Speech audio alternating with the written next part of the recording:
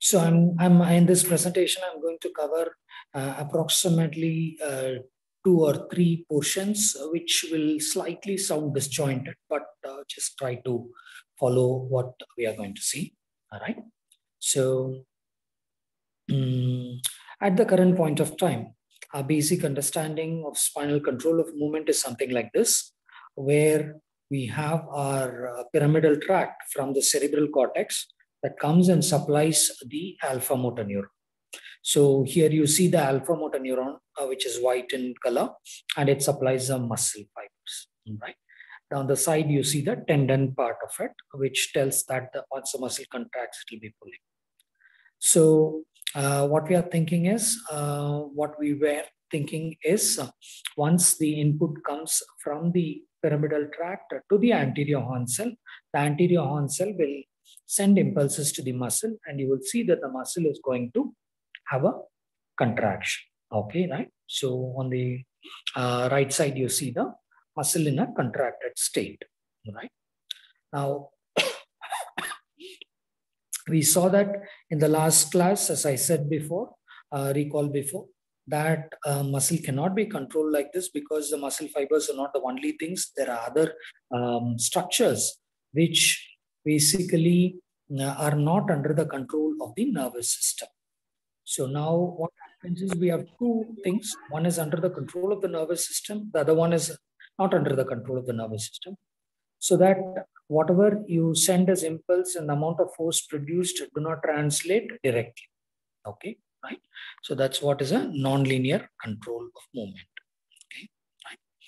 So now let us go a little bit behind and see how the spinal control was initially studied and how it was conceived.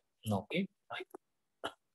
I have repeated this many a times, but since some new people are also there, I'm just going to repeat it a little bit more.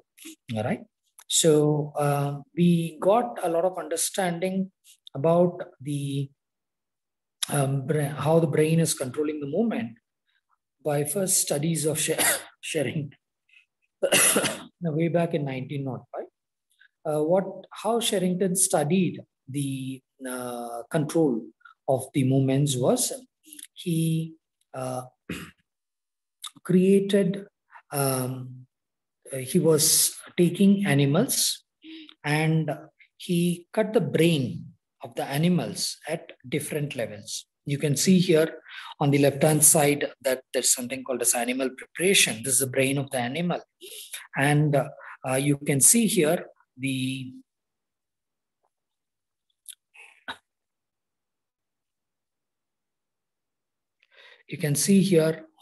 the brain is cut at different levels. Okay, right? 1, level 2, level 3, right? Like this, he had cut the brain. And what he did was, once he had cut the cerebral cortex and left the other portions intact, he gave different types of stimulus. You can see that the animal is held in one position and then the animal is shifted to other position. And they saw how the animal was moving. And they saw that the animals were moving in a slightly stereotypical pattern of movements. And they called that as reflex movements, right? So accordingly, next what he did was he had cut at a slightly lower level, that is at the midbrain level. And then he saw how the reflexes were acting. Now the same stimulus produced a slightly different types of reflexes. And they call that as brainstem reflexes. And then still down in the brainstem, they had cut. And they saw only with the spinal cord, when they had repeated the same experiment with the same stimulus, they got different responses. And they call that as spinal reflexes. So ultimately, what he concluded from his experiments was the movements are controlled by the brain by different levels of reflexes, and the stimulus will produce a particular response. And depending on the level of damage, the type of output which we are getting might be slightly different. Okay, right? So this is how the brain was studied in olden days of Sherrington. Okay. Now, right. So for whatever response to be produced, you need to give a stimulus. Okay, that's how they understood the movement. Right. However, there were slight disagreements with these findings after a certain period of time. Even during the period of Sherrington before he died, there were certain findings which were coming, which were not in tune or in line with these kind of with these results. Okay, right? One of the major one of the major problem was some people, they had tried cutting out the sensory nerves, right? And then they had put the animal in similar positions, right? And then they saw that the animals were sometimes producing movement even without them giving any stimulus, but the same responses were coming, right?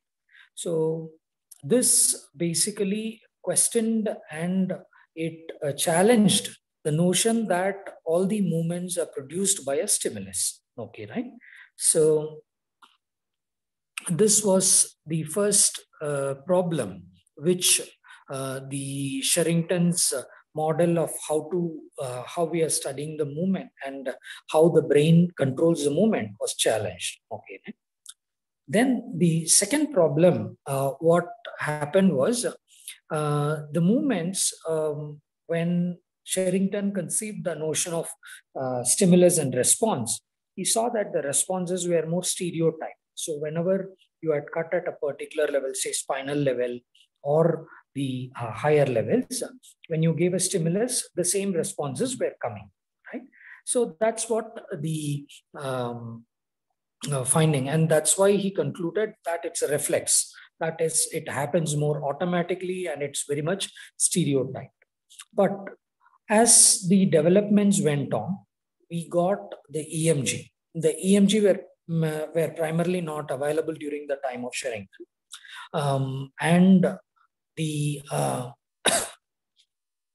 kinematic analysis, these instruments weren't available during the time of Sherrington. So when these instruments came, when people had fixed EMG electrodes on the limb and they studied the kinematics, what they saw was the ultimate movement was happening, but each time the movement was happening, it was not the same. It was coming with very varied responses were there. For example, each time the limb of the animal, that's the frog you can see here, when it was moving, each time the movement was very different. It was not following the same trajectory and it was changing. Right? So now, if you assume that a stimulus produces a response, then it is not possible for a stimulus to produce multiple types of responses. It can produce one response, but it cannot produce multiple responses. Okay, right? So this particular feature of variable movements were not observed by Sherrington predominantly, but therefore he concluded that it is a stereotypical response. Okay, right? Okay.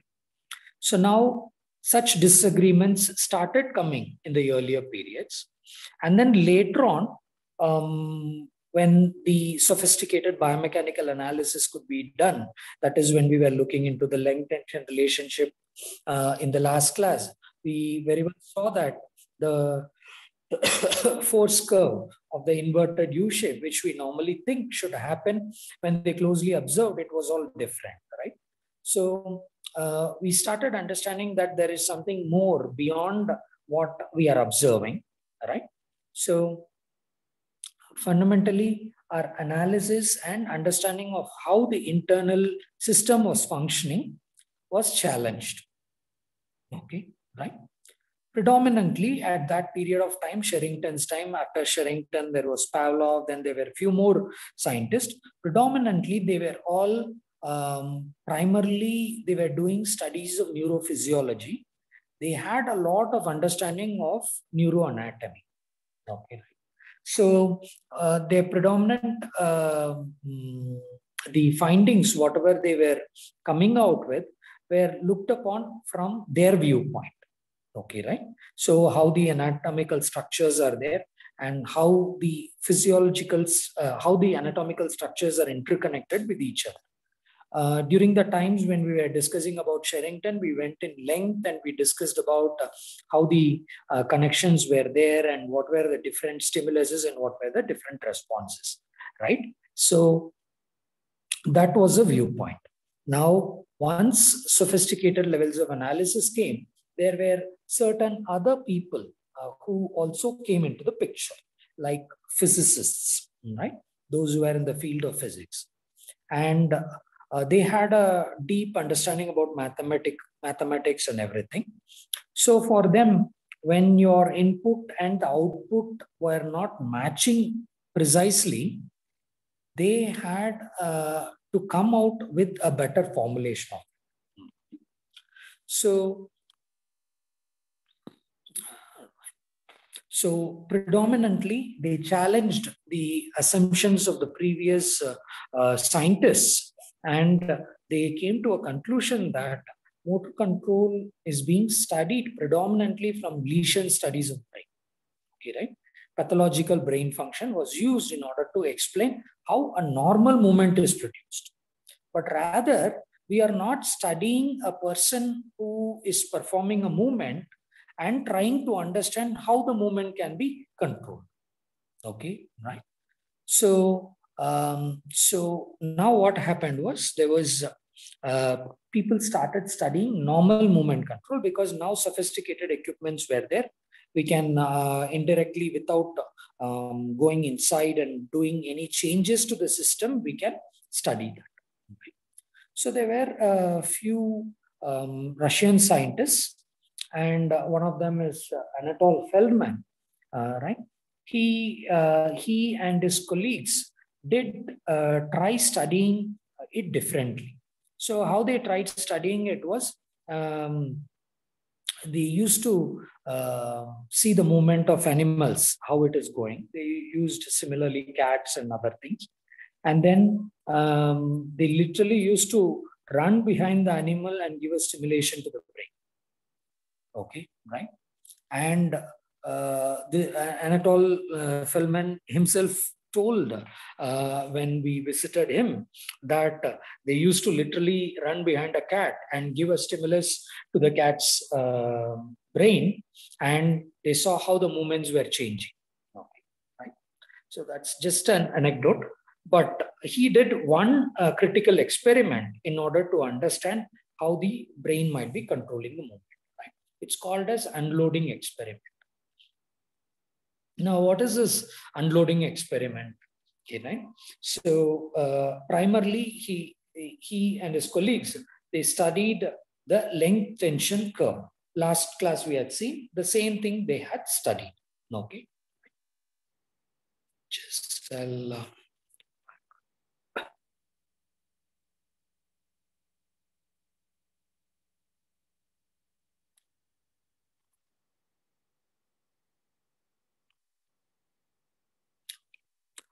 can you see the screen? Yes, sir. Yeah.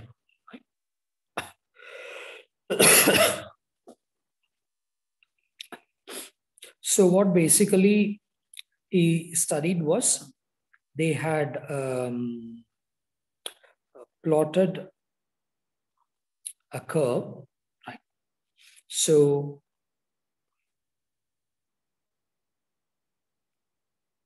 they plot the length, right, of the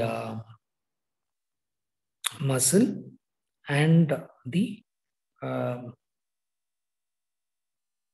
tension. Okay, right? So how do we plot this? Is we are going to keep a EMG electrode, right? And then we are going to pull the muscle to different lengths. And at each length, what is the tension it develops was studied. Okay, right?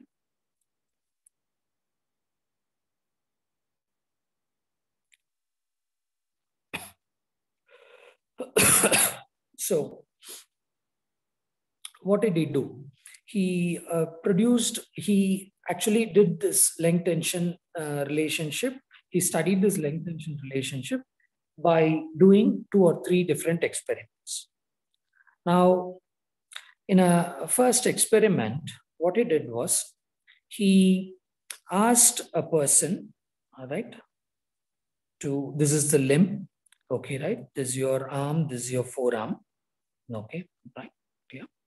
And then they actually gave weight, right, on the arm. And then what they did was they asked a person to move the weight to a new position. Okay, right. So the person had to lift the weight. Okay, right. So now when the person is moving from one position to other position, uh, what do you think happens? Which part of the nervous system is active? You have your brain, right? You have your spinal cord, right? And you have your muscle, right? So you have 1, your brain, 2, your spinal cord, and 3, your muscle. Okay, right? So amongst these 3 things, which do you think is contributing much to this? The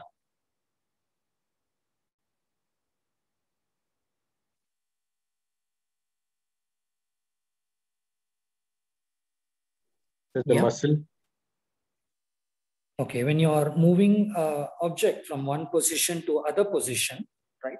The muscle, ultimately, the muscle will have to act. There is no other thing. But which part of these 3 do you think is contributing more to it? Or from where does the command come?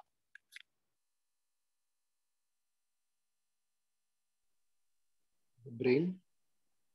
Brain, right? So your brain will have to tell the person that he has to move from one position to the other position. Okay, right. Okay. So in this, what they did was when they were moving, right? So they were studying. I'll just come to it at a later point of time. Right now, we'll move on to the second part of the response.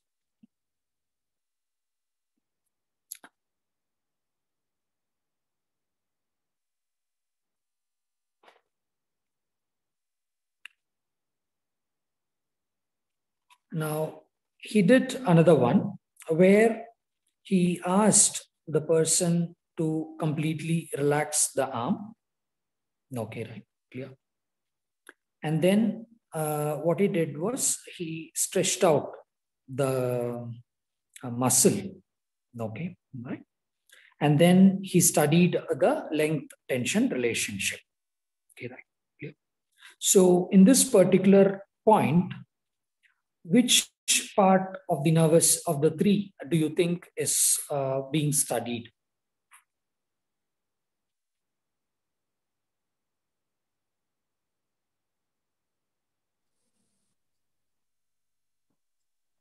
The person was asked to relax his limb completely, right? And then in the end portion, the muscle was stretched and he studied and he plotted the length tension curve. Since there is no intention, it must be mostly towards the muscle. So in this,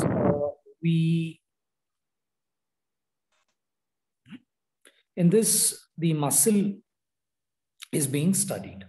Okay, right? So now we have brought in 2 conditions. Okay, right? Condition number 1, where your brain was asked to be activated, right? And the person was moving the load. Okay, right? And the second one was completely at rest, it was done, right? So we know that in the first one, the brain is giving the major control, and in the second one, the muscle is giving the major control. Now, when he plotted the curve, okay, right?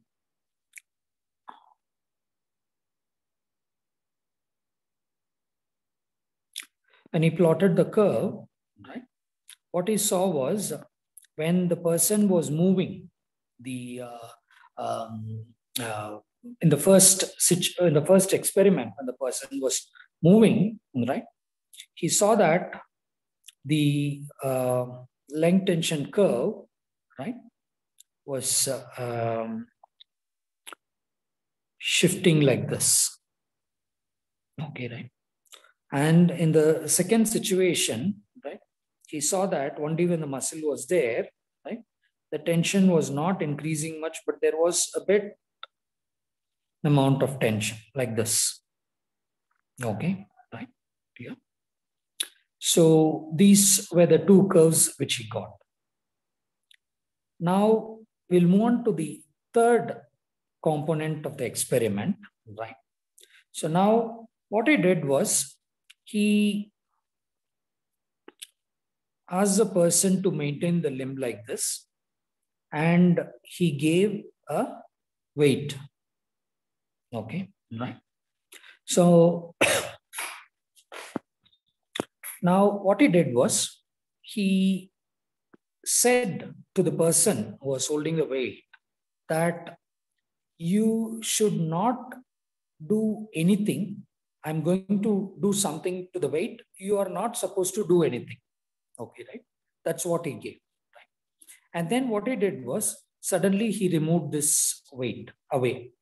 Okay, right? So he took this weight away. So what do you think would have happened here?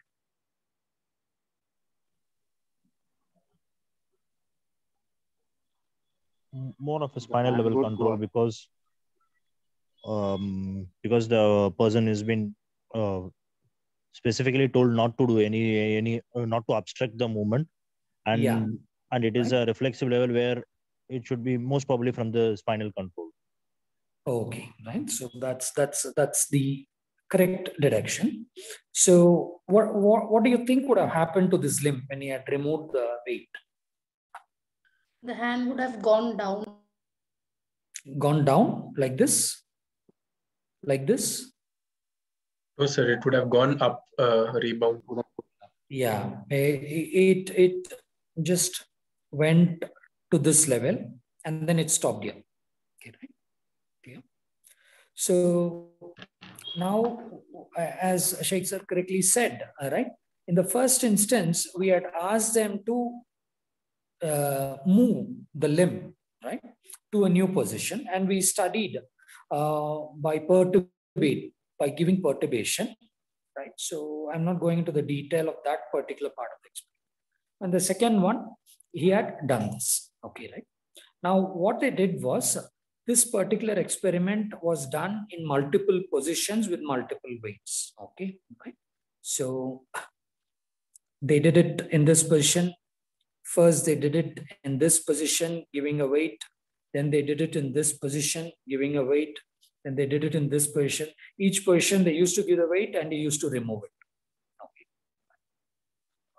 So primarily, this was the the genius of Anatole Feldman, where he did not create any lesion in the brain, but he knew how he can try and activate different portions of the body, right?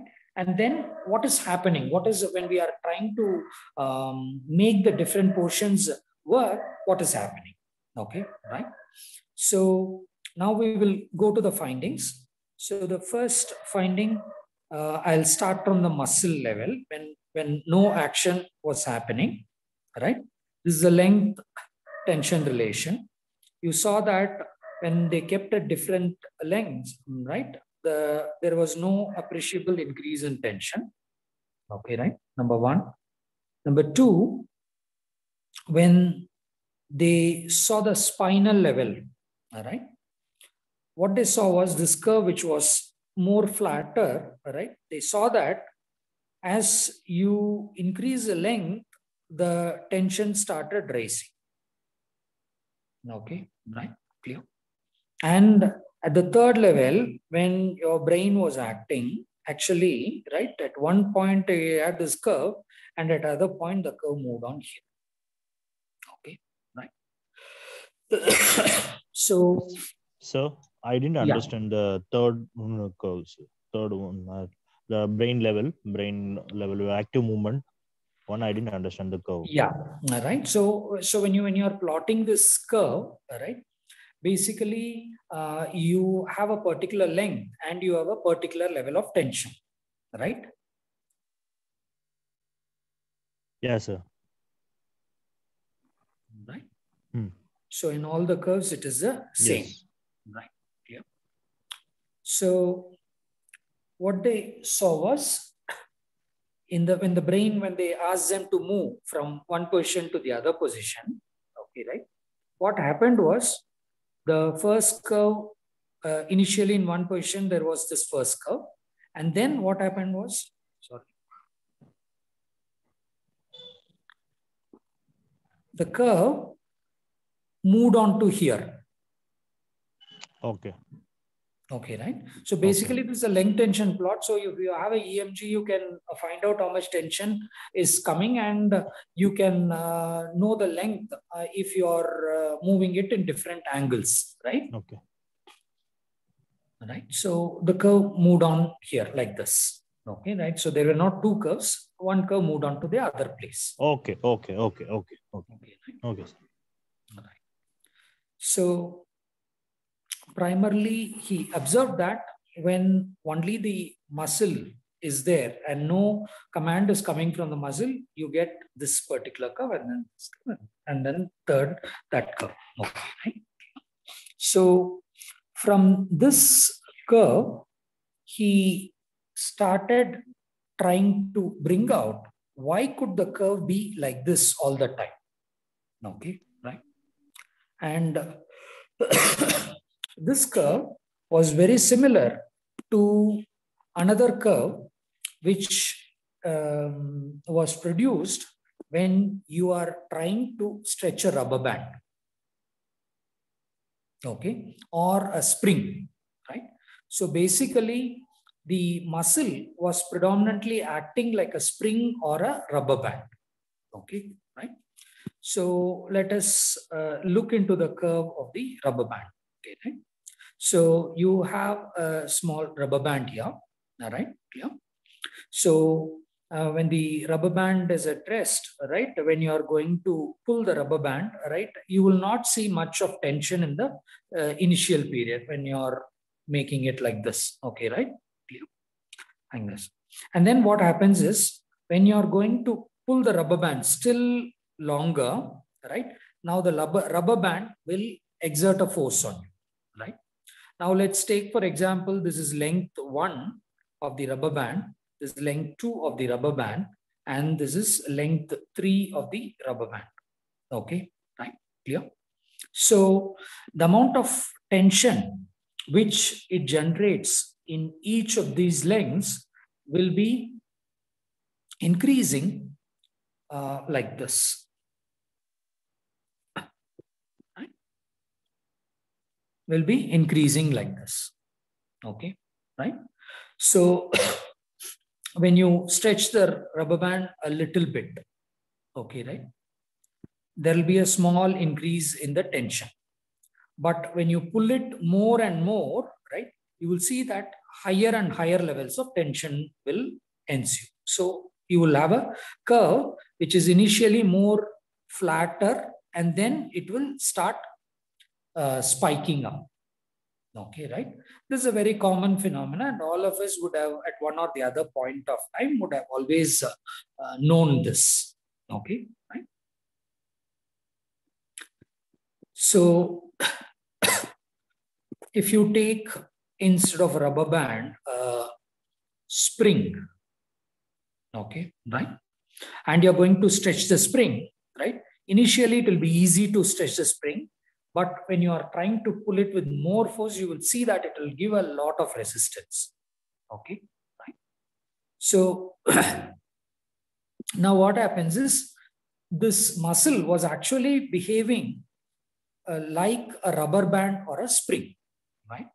And so the rules which were governing the length and tension relationship of a rubber band or a spring was similar here. So the rule is force which is generated, right, is directly proportional to the length of the rubber band or the spring, right? Similarly, he saw that the force is directly proportional to the length of the muscle. Okay, right? The greater and greater we pull the muscle, greater and greater the resistance increased, right? Yeah. So this is what he understood. Okay, right? Because the previous people were physiologists, they weren't able to understand what is the relation. But since they were physicists, it was easier for them to just plot a curve and then learn the characteristic of the curve and then predict what will happen at a other point of time, right? So one of the beauty of mathematics or physics is its ability to predict what will happen. So it is not necessary that you need to keep on measuring tension all the time. But if you can plot the curve once, you can understand that at one level of length, what will be the force? At another level of length, what will be the force, right? So it is possible for us to predict. Yeah. So this is the equation they derived. Right? Now, he also derived a second equation, right, which is F is equal to K. This is called as a spring constant or the elastic constant and length. We will come to the second equation at a later point of time, but now we will go back and look into this particular equation, right? That is, force generated is directly proportional to the length. Okay, right? So I'll just take a small break here, and up until this point, if you did not understand or if you could not connect with the concept, you can please ask.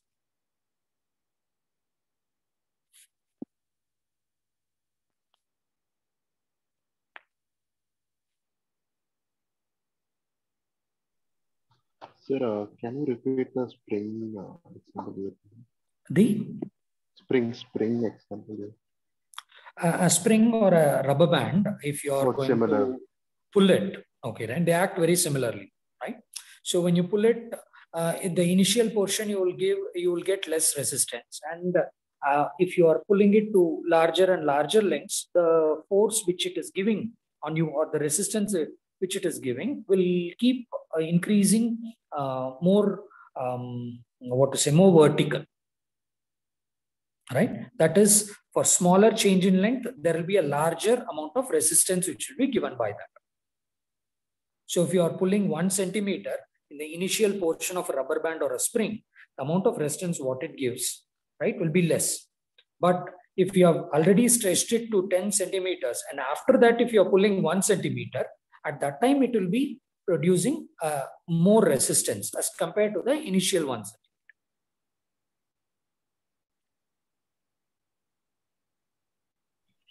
Christy. So, sir, the EF is a resistance or the force that we are applying on the... No, the force, the resistance which the spring or the other or the rubber band is giving. That is what we are talking. Okay. Okay, right? We can pull it with less force, we can pull it with more force, whatever it is. But then the amount of tension which is generated by this rubber band or spring and the amount of pull it is giving on you back. Okay, right? Or the resistance which it gives, that's what we are talking. We're not talking about the force with which I'm pulling. Okay.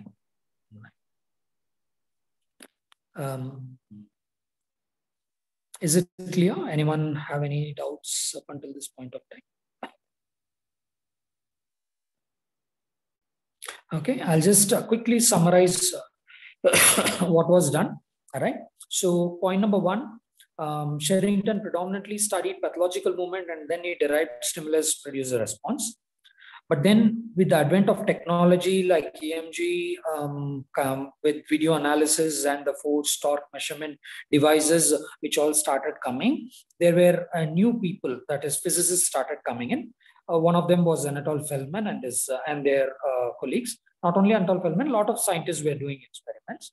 And what they did was they said that when you're studying a pathological movement and deriving how the brain is controlling the movement, the scientific findings, which were other findings, were not in concert with them, and it was contradicting. Okay, right? So what they did was they wanted to study how a normal movement is being produced. So primarily they wanted to study how the muscle is functioning and how it is being controlled, right? So now, as we all know, the muscle is controlled from the pyramidal tract to the spinal cord. You have anterior horn cell, and from anterior horn cell, you have the muscle fibers. Okay, right? So he wanted to segregate them. So instead of artificially making a cut in the brain, right, he kept the system intact. And then what he did was he studied the muscle separately, and then he studied the brain separately, and then he studied the spinal cord separately. In all these instances, what he did was he wanted to understand how the muscle was acting. Okay, right?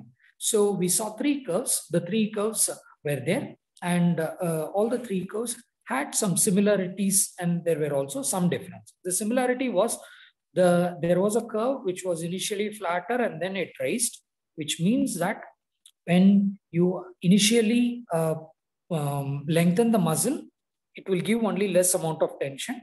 And as you increase the length of it, the tension will increase exponentially. Okay, right? Clear?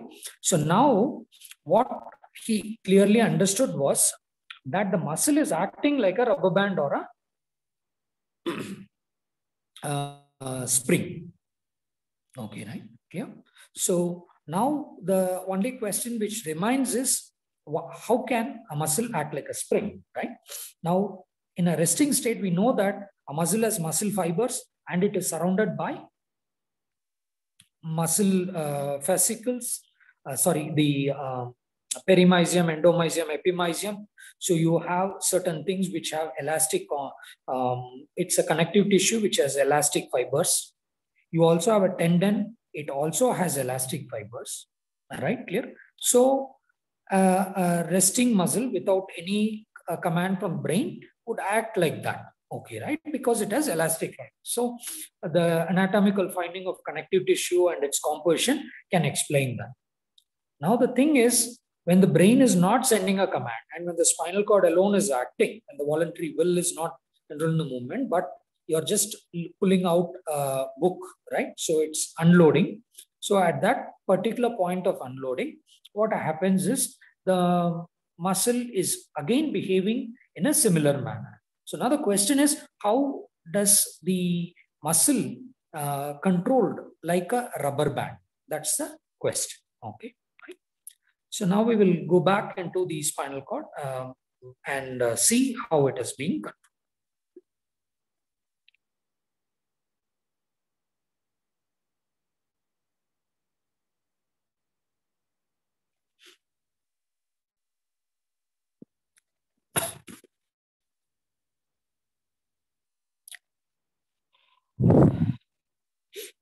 Right.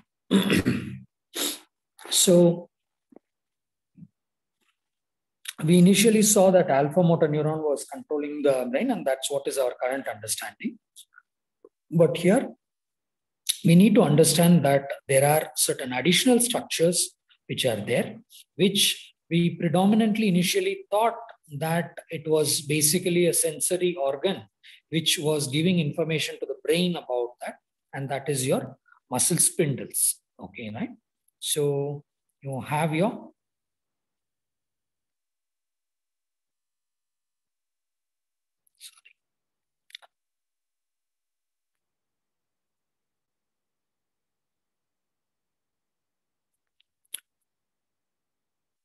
Is the screen visible? No, sir.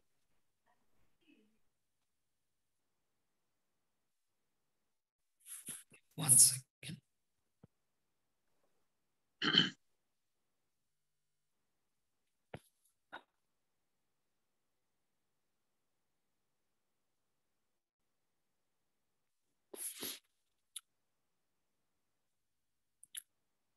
Yeah, right. So now you have the muscle spindle, all right? So many of us who have learned the muscle So physiology. the screen is not visible, sir. Screen is not visible.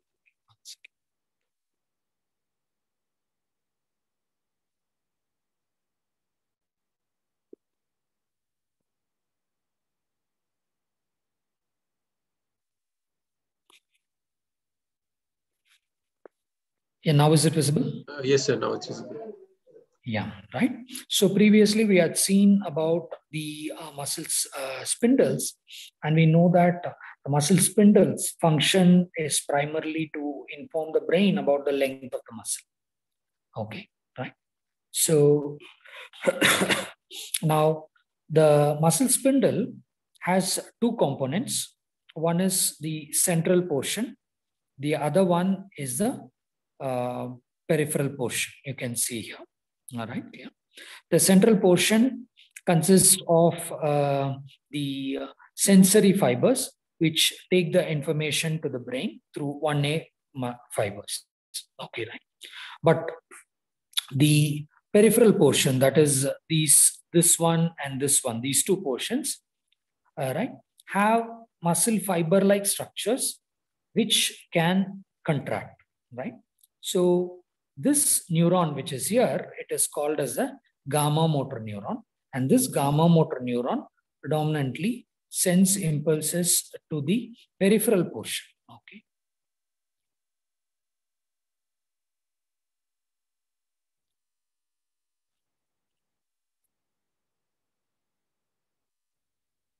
Right. So this gamma motor neuron sends impulses to the peripheral portion. And now what happens is, once it sends impulses to the peripheral portion, this portion will contract like a muscle fiber. Okay, right? Once it contracts, right, what will happen to the central portion? The central portion will be stretched. Once it is stretched, the information will go to the nervous system through the 1A fibers, which are sensory neurons, which will take it. This neuron, where it will go and end is, it will go and end in the alpha motor neuron. Okay, right? Clear? So now, if you look into this, what happens is the working is something like this. First, the gamma is activated. Once the gamma is activated, what will happen is the central portion will be stretched. Once the central portion is stretched, the 1A fibers which will be activated, they will go and supply the alpha motor neuron. And then that alpha motor neuron, as we all know, will bring about the contraction of the muscle. Okay, right? And once the muscle contracts, what will happen? The spindle will also shorten and it will come to its neutral position. Okay, right? So I want you to visualize this steps 1, 2, 3, 4, and 5. Right?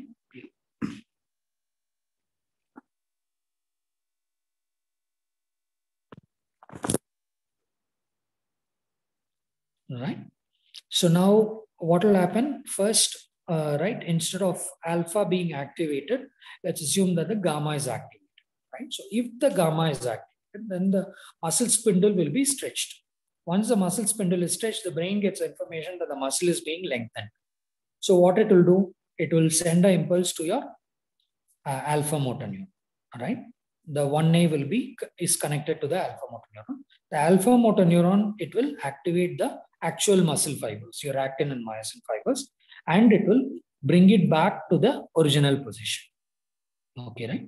Now, if you keep on rewinding this once, 1, 2, 3 loops, if you keep on rewinding, you will understand that whenever it is pulled apart, okay, right? Whenever the muscle is pulled apart, what will happen to the muscle?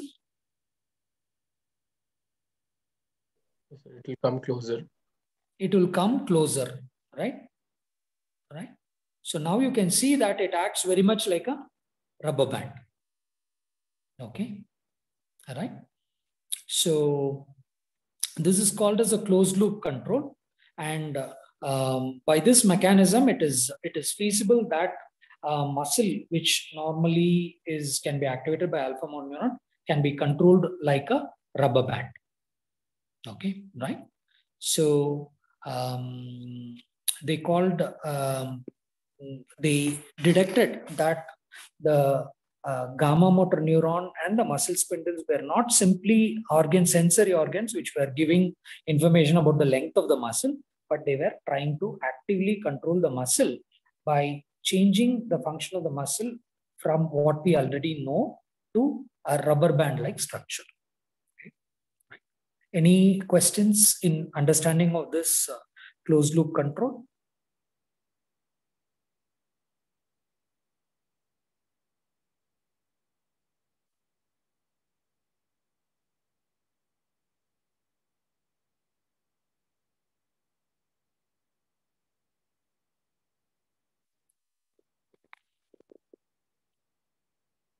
Okay. Sir, Yeah. Sir, the spindle stretch, how much amount of spindle stretch will respond to an amount of muscle contraction? So this muscle spindle stretch is very minimal and small, right? And compared to the muscle contraction. Yes, a small amount of stretch when it's there, it just requires the 1A to be activated. That's all. If 1A is activated, automatically the alpha motor neuron will be activated and it will produce a contraction of the muscle. Sir, so basically every motor unit will have one muscle spindle stretch, something like that? It's not necessary that it is like that, because when you see the nervous system, you have the nerves which are divergent systems, right? So what basically happens is, say for example, when 1A is being activated, right? Say for example, this is one single neuron, right? And if it goes and supplies a group of neurons, you can have at the same time activation of multiple neurons. So it is not necessary that you activate, if 10 alpha motor neurons are to be activated, then 10 gamma motor neurons needs to be activated, or 10 1A fibers needs to be activated. It's not like that. Okay, right? So if you add, say for example, 3 here and again 3 alpha motor neurons here, right? So this could be interneuron, this could be 1A fiber, right? A small one can activate the much amount of alpha motor neuron. The only thing is, what we need to understand is, once the muscle spindle returns to its normal position, then the activation will stop off. Okay. All right. So that's the key, right? So we are not going to control the muscle in minute thing. The only purpose of the spinal cord is just to convert the muscle into a rubber band or a spring-like structure. That's it. Sir, what activates this gamma? Right. So that will be the next one. On Thursday, we'll be seeing this. What activates a gamma and how does it activate the gamma? Yes, sir, sure. Sir, I'm having little doubt in anatomical parts, sir. Yeah. Usually what long back I have studied, what I have understood is the central portion will not have the actin and myosin. It will have the muscle spindle. Yeah. In the central portion, we will have the muscle spindle. The muscle spindle is having nuclear back fibers and nuclear chain fibers. Yeah. So this yellow portion you are saying that's a nuclear bag fibers, sir? It is both nuclear bag and chain fibers. So what is this blue color? This violet color, sir? The violet is the terminal portion of the muscle spindle where you have the ability of it to contract. So that is made up of? That's made up of actin myosin fibers. Okay. This is the intrafusal muscle fibers, right? So these ones we call them as the extrafusal muscle fibers. And this one we call them as the intrafusal muscle fibers. Okay, sir. So when they contract, they will stretch.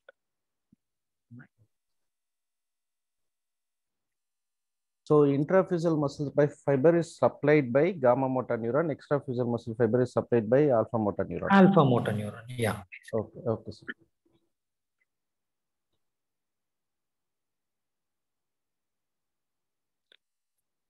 Yeah. So for those whom it is slightly difficult to understand or connect things, I think you can just repeat listening to this lecture again, and then you can just come out with doubts or clarifications. So it will be possible for us to further go with this. Okay.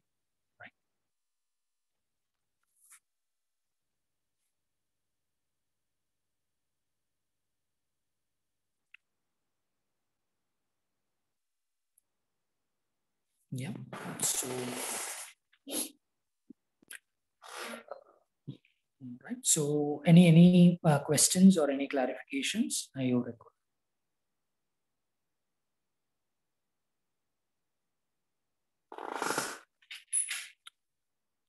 So, what we are trying to do is we are just studying one portion of it. Just understanding one portion of it will not give you the whole understanding. We'll be going slowly into how it is translating to muscle control, how it is translating to joint control, how it is translating to whole movement control. Slowly, we will be going on to it, right? So in the previous, that is in the last class, I told only one thing, that a muscle per se, if you take simple muscle, it has two components. One is the one which can be controlled. The other one is which cannot be controlled directly by the nervous system. And therefore, they function non-linearly. Okay, right? So if they are functioning linearly, then you can predict what will happen in near future. But here the prediction component is not possible because it functions non-linearly. Okay, right? Those who don't understand, the first year students and others those who don't understand, you can keep asking questions further on. Right, in the group also you can ask questions whenever you want. So they'll contact, right? So that was the one thing we saw in the last one. Okay, right? Now we have moved on to the second level, which is the spinal control. And we wanted to see how the spinal cord is controlling the muscle, right? So that's what we saw. The function of the spinal cord is just one. It is previously the muscle had one portion which was controllable, the other portion which was acting like a rubber band or a spring, right? So two components it had. Now, this particular spinal cord, what it has done is it has converted the muscle, which was a contractile portion, into a rubber band, right? So now we have together one rubber band, one big rubber band or one big spring is there in the periphery, right? And that spring is what is being activated. How it will be activated and what are the factors that will activate it, that we'll be seeing in the cerebral control, how the cerebrum is bringing about the movement. Okay, right? So these are smaller portions of it. So in the next class, that is on Thursday, we'll be looking into the brain control of it. Together, it's called as an equilibrium point model. Referent configuration model has a subcomponent which is called as equilibrium point model. If we understand the equilibrium point model, automatically we'll be able to understand and conceive the other things along with a few more inputs. Okay, right? But yeah, right. So that's it. Okay, right? So thank you for patient listening, and we'll meet again on Thursday for the next part. Okay, right? If anyone have any suggestions, inputs, or clarifications, you can ask. Others who are fine with that, who completely cannot follow or who partly follow and you're not able to understand things like that, you can further ask the question at any point of time. Those who are, you can leave the class now. Okay, right? Those who have a question, you can stay back. Otherwise, we will end the meeting. Thank you. Thank you, sir. Thank you, sir.